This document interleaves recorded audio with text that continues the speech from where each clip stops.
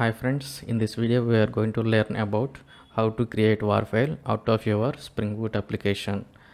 Generally by default Spring Boot application will create a jar file, executable jar file when you run Maven build. But if your requirement is to create a war file out of your Spring Boot application, then you have to do some configuration. Okay. So at the time of creation of the project, suppose you have selected jar and later point of view you want to convert it into war file. Okay, so that is the scenario we are going to discuss now. So let me create a project, Spring Boot starter project. Okay, I'm selecting as a, let's say, war demo, right? And I'm keeping all the options as a default. Packaging intentionally I am keeping it as a jar. Later we can convert into var.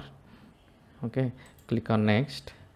I am selecting web as a starter.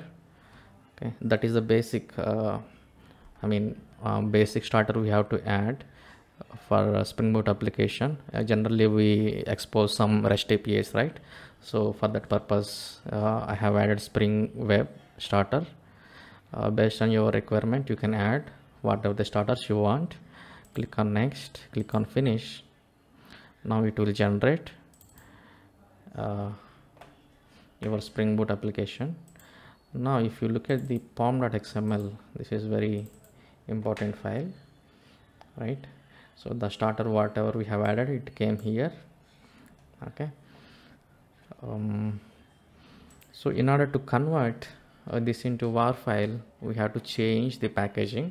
Before that I want to do Maven build, run as, can click Maven build, let's say clean install, apply, run.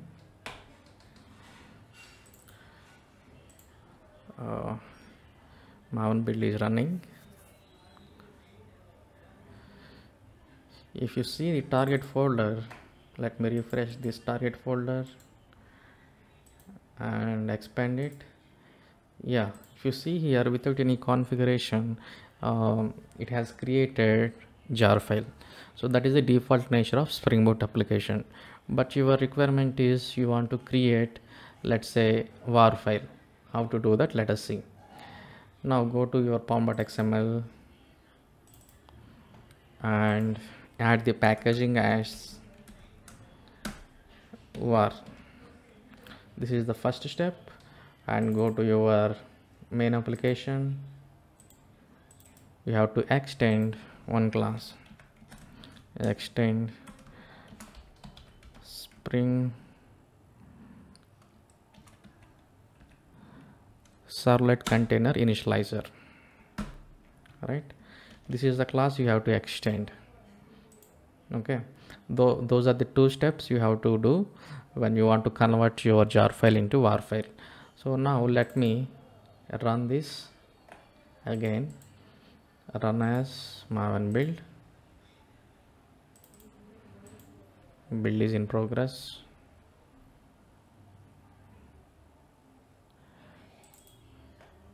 Refresh your target once more. See here you got var file. Now you can deploy this war file into any of your application servers like JBoss or any other application servers like Tomcat as well. Also you can deploy.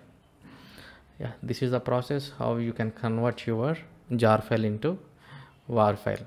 If you like this video, please click on like button and add your comments, and please don't forget to subscribe my channel. Thanks for watching.